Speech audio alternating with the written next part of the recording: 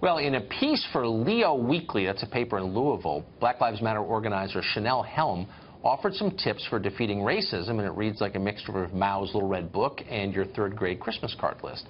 Helm's list includes telling white people to give their homes away to black people and asking white women to get white men in their workplace fired. Jasmine Rand is an attorney and a Black Lives Matter supporter, and she joins us tonight. Jasmine, thanks a lot for coming on. Thanks for having me. So the core premise of Black Lives Matter, for whatever it's worth, I'm totally for. I don't think that police brutality is acceptable, or brutality of any kind, actually.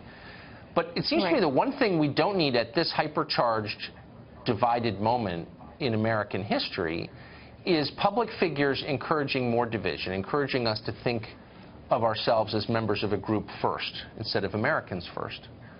And this piece seems like a perfect example of that. Here's Chanelle Helm's second recommendation for making the country better. Quote, white people, if you're inheriting property you intend to sell upon acceptance, give it to a black or brown family. You're bound to make that money in some other white privileged way.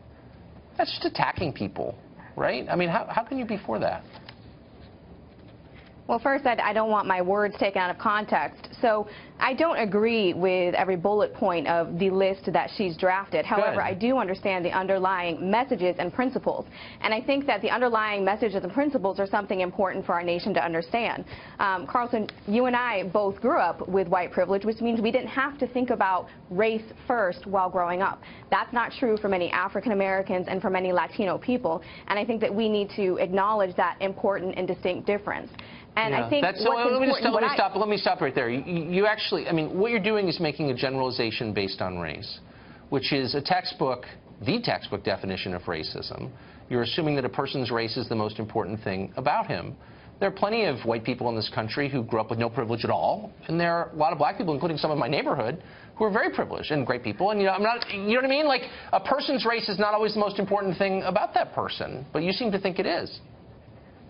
I completely agree, and once again, we're here and you're putting words in my mouth. That's not what I've said at all. In fact, what I wanted to say before I was cut off is that I think that the issue in our nation is more an intersection of race, of poverty, of national origin. There are multiple factors that are coexisting simultaneously that as a nation we can no longer pick apart and say, you know, make generalizations based on black and white, because poverty is such a big issue in our nation. And you're right, I'm a first-generation college student, so I can completely, you know, appreciate what it's like to grow up, you know, slightly above a poverty line and how hard you have to work to put yourself through school. But what she's saying is she's making an extremely important point that is undeniable, that still in our nation today, African Americans remain some of the most unprivileged groups. Native Americans are among the most unprivileged groups who do not have access to the education, to health care, to college, university, equal opportunities in the way that many white Americans do. And what she's calling upon white Americans to do is to call out racism. Slow down. Okay, hold on. First of all, she's addressing this to white people, okay, which by its nature is divisive, and I would argue racist, as if all white people have something in common that's meaningful. They don't at all. I mean, a recent arrival from New Zealand has nothing in common with my kids. You know what I mean? It's like the premise itself is false.